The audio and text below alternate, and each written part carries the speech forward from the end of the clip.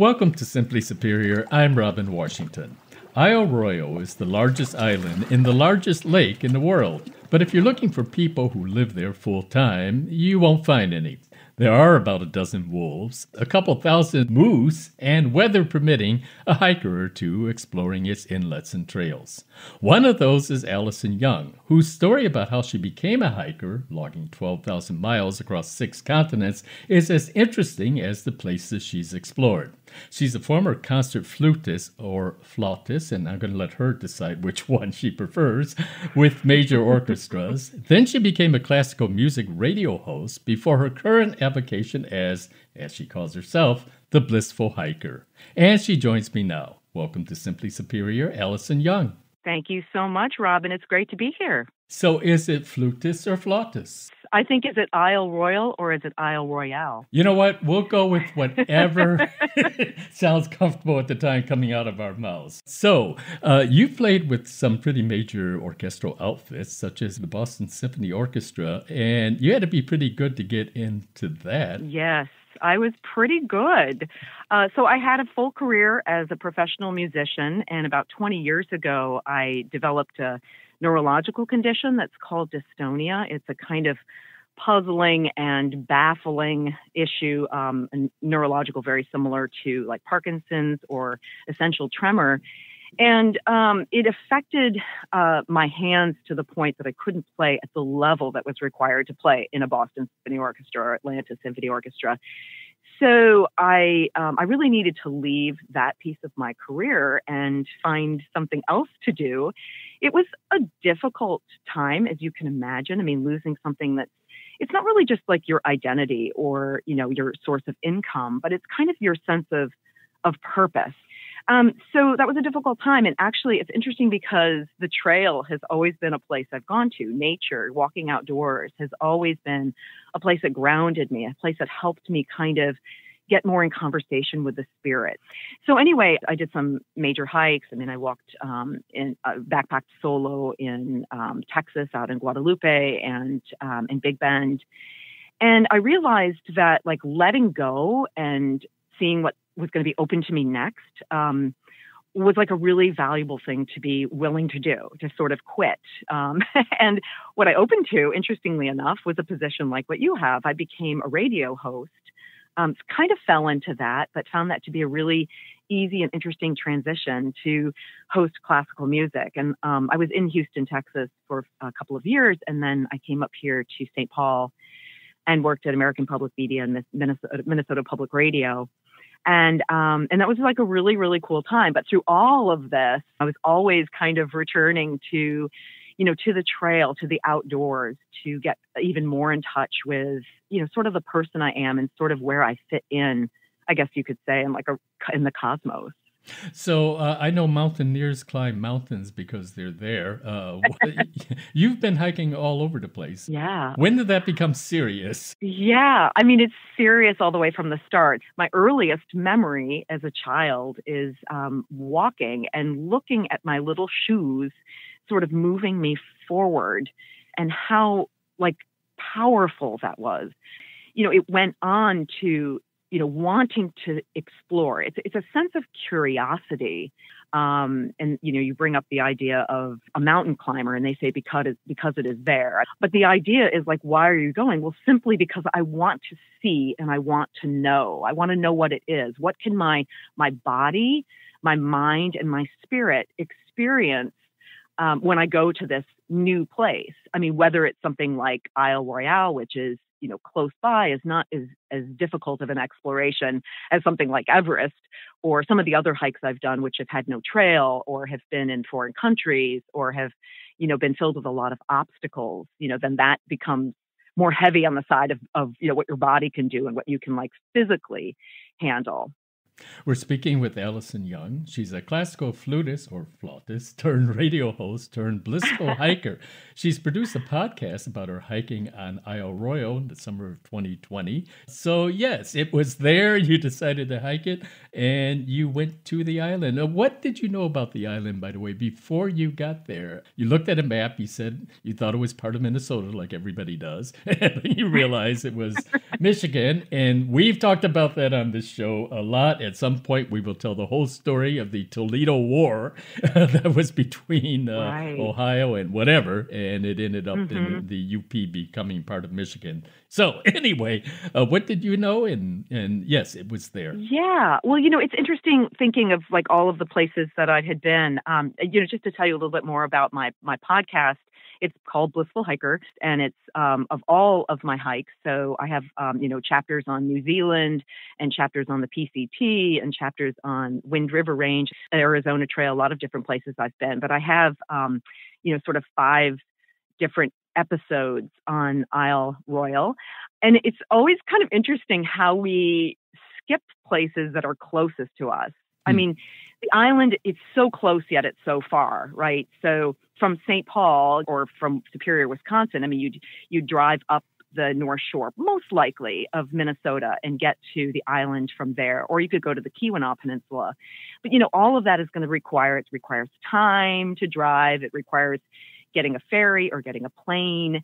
And it just all seemed like a little bit too much planning or too much requirement to get that kind of time to do it. And it's not cheap, I understand. And it's not cheap, right? I spent $366 for a plane flight. It's pretty expensive. So I kind of put it off because it felt so far. I still did, the Superior Hiking Trail. I've hiked a lot of the North Country Trail. I've done the, Kekakabik and the border route. But the island just kind of kept getting out of my grasp. And the year before, I had set these really large goals. I walked all of New Zealand on the Te Araroa, which is it's like the Appalachian Trail of New Zealand. So that took me 5 months. And then I took another 5 months to walk the PCT. So approximately 5,000 miles with other hikes that I added into that as well. And I came home and it was kind of time to take a break, And then the pandemic hit, and it was such a weird time for all of us. It's hard to look back on those very first days of how, we thought we needed to wipe everything down, and we thought we couldn't even be outside near people. Mm-hmm. And then something really weird happened that summer. I mean, not only did COVID hit, but I got this weird pull of a muscle in my inner thigh. And I thought, I've just stepped funny or something. And it was not getting better. My gait started to get weird. Like I couldn't step properly. And during, and I was just kind of walking in state parks. I wasn't doing anything really major, maybe a few overnights, but nothing really major. And a friend of mine said to me, Isle Royale is open right now. And I said, no, I heard that they've closed everything. And he said, well, they're flying planes there. So you could take a plane and you could still backpack. And I thought, that sounds like something I should do right now, because it didn't seem really, really big. I'm in pain, but, I'm taking a lot of, we call it vitamin I, ibuprofen. And I could do that. So my husband and I drove up there, and he, set me on the little plane. And the first indication that something was seriously wrong with me is, I sort of hopped up onto, because it's a float plane, and I hopped up onto it, and I was really wobbly. I mean, I couldn't stand on it. And the pilot just reached out and grabbed me, and I thought, this is not a good sign at all. So anyway, I took the plane there, but I planned a lot of time. I set aside basically 9 days, 2 halves of days and 7 in between. And Isle Royale is great because they don't require you to specifically choose where you're going to camp. I mean, they encourage that you have some sort of itinerary and kind of a plan so they know where you're going. And so I had a lot of time to play with. I brought plenty of food because you never know if you can get off the island. It sort of reminds me of the movie version of Never Cry Wolf, where the bush pilot does exactly what you're talking about and dumps the guy in the middle of nowhere and bye, have a good time. Oh, I know. Yeah. How deserted was it? It's very remote, right? So it's closed. There were no ferries, but people came in private boats. Mm-hmm. So I met a couple of boaters, and, if I was really in trouble, I would, I guess I could get a ride off. I also always carry a Garmin InReach Mini. It's a little GPS kind of, it weighs 3 ounces. It's a little tiny piece of gear. And there's several things that you can do with this. I am able to have a two-way, so I can have a conversation with someone. So I can actually tell Richard, my husband, I'm starting my trail, and then he can follow my track. Yeah. And I mean, I can tell him, I'm having a good time, or I really need to leave early, or can you see if there's another flight, or, there's ways you can communicate. It's life-saving because the most important bit of gear on there is the SOS.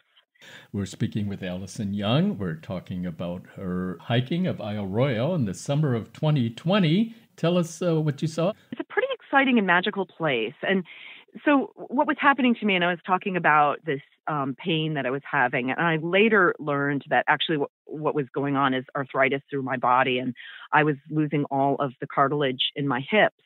And so later that fall, I had both of them replaced. It was pretty serious. So I was walking on, on hips that weren't really working. And what that caused me to do, which I found kind of a gift in a certain way, I couldn't go as fast. I couldn't go as far. So my days were shorter. I mean, I think I had one 15-mile day. So some people would say that's pretty far. But I didn't have these kind of like pushing 20-mile days or really going all day. And so that slowing down allowed me to appreciate and kind of be a little bit more alert and open to what was happening on the island. And your listeners may know that Isle Royale has a history. It's the longest running predator-prey study in the world. I think it started in the 50s. And no one is exactly certain how the moose got there. There's some argument that they actually swam or they walked across the ice, but they weren't there before 1900.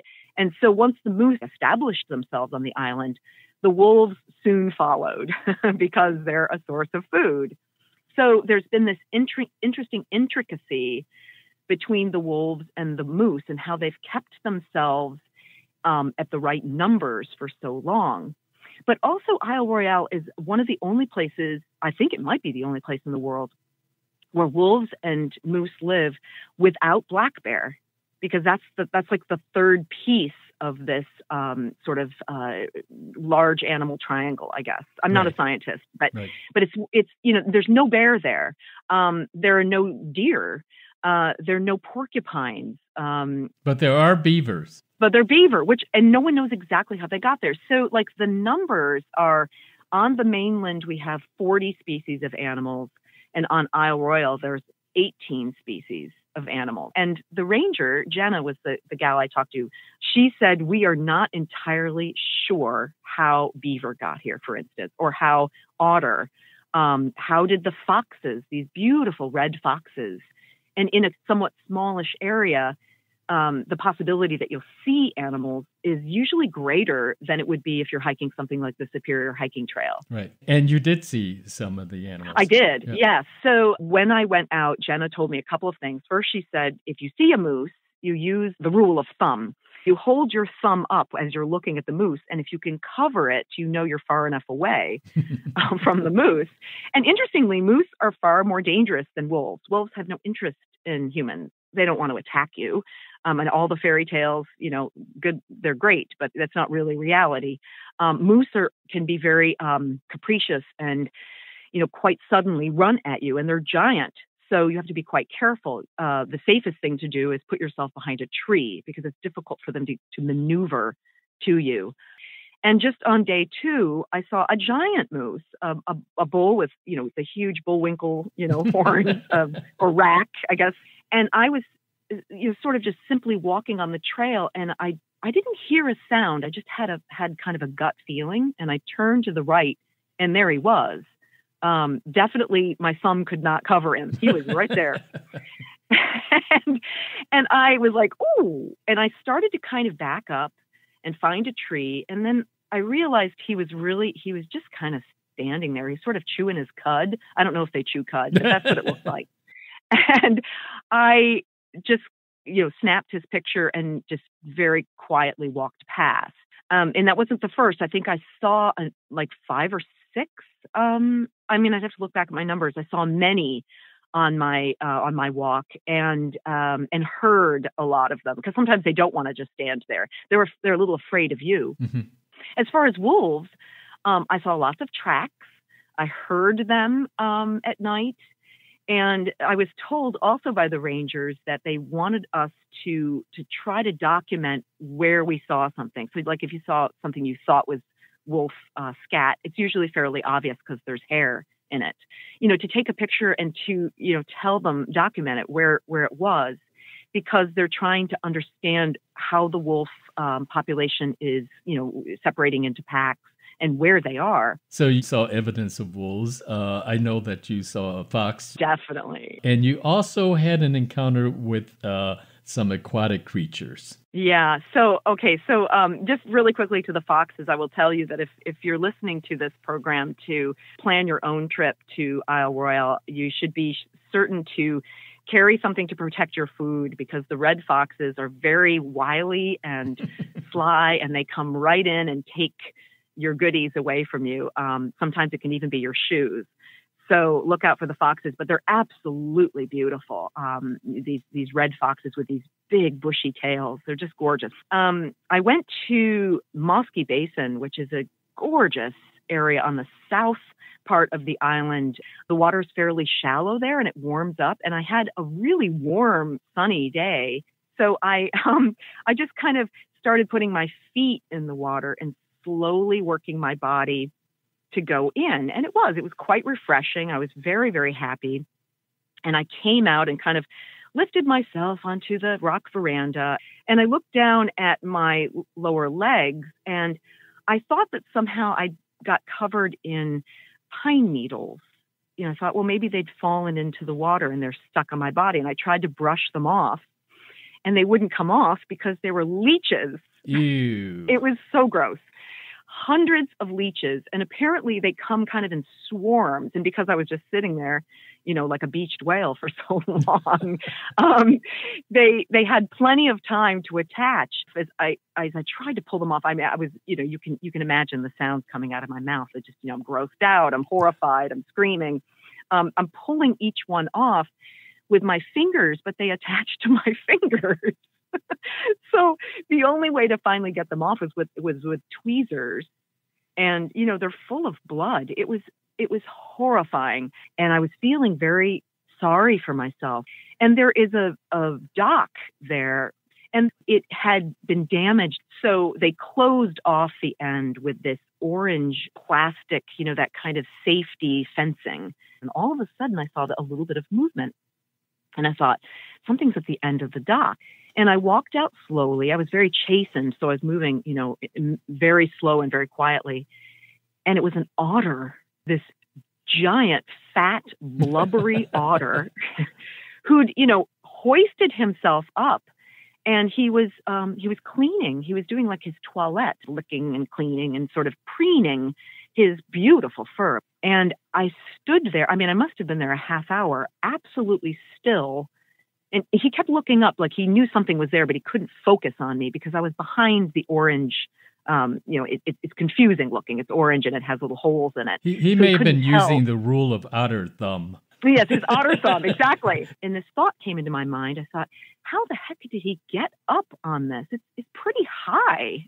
And right when I had that thought, another otter hoisted himself right up. He just sort of threw his body in one motion from swimming and flopped onto the dock also. Well, I think it speaks to the mystery of the animals there and their abilities that actually lead to how they got there in the first place. Right. Again, we're speaking with Allison Young. We're talking about her hiking Isle Royale in the summer of 2020. And you, of course, are producing a podcast about it. You have a little clip for it. Can you set this up for us? Yes. This is just the very opening of a series of 5 different episodes from Blissful Hiker podcast where I focus on Isle Royale. So I take my phone with me. That's basically my computer when I hike, and I certainly take a lot of pictures. I take some video, but I also simply collect the sound in and of itself. So in this particular clip, what I gathered, I'm standing there with my phone, I'm kind of hanging down off a cliff towards the water on Lake Superior. I'm actually I'm at Todd Harbor at this point, and the water is very gently coming up onto the rock and going underneath and making this kind of bloop, that kind of bloopy sound. And I'm describing sort of the experience of my first night at Isle Royale. All right. The setting sun pancakes into the clouds, orange and pink. Fog that hung over the water this morning and delayed my trip is gone now. Only a memory in washed-out haze on the horizon, fading into the slate-blue cliffs of Canada. A beaver swims towards me, crossing the cove in a half-submerged brown fuzz of determination. He leaves a ripply V-shaped wake in the mostly calm water, the gentle surge as though someone has given just one light tap to the big lake and set it in motion, thumping and fizzing in the crevices beneath me. What a perfect sight I have. A flat tent spot, a board bench for tea in the morning, and this private rock veranda. This is my first night on Isle Royale, at a place out of my way, not in the direction of my hike at all, and really an accidental landing pad. What force set things in motion to create the ideal circumstances to get me here? Whoever, whatever you are, thank you. And that was a clip from the podcast by the blissful hiker, Allison Young, our guest, and her hiking of Isle Royale in the summer of 2020. What was your total mileage? The island is 45 miles long. Did you go the breadth of it or width of it or what? I did. Yes. Well, I left a lot of time, and sometimes that's really fun. People go for their FKT, their fastest known time. I tend to go for my SKT, the slowest known time, when I'm hiking. And so I left so much time that I was able to hike 90 miles. So there's 145 miles, I think, of trails on the island. So, pretty significant amount of mileage, and you do have to take a lot of food for that many miles. And you memorialized it for all of us to hear. Where can we hear your podcast? It's on everywhere you get your podcast. So Apple, the works. It's called Blissful Hiker, and you can listen to my podcast. I also am primarily a speaker, so I give a lot of presentations about what I do. You can go to my website, blissfulhiker.com. Great. We've been speaking with the blissful hiker, Allison Young. She's a classical flutist turned radio host turned blissful hiker who's hiked, all over the place, but of particular interest to us, Isle Royale in the summer of 2020. Thank you for joining us, Allison. You bet. Thank you, Robin.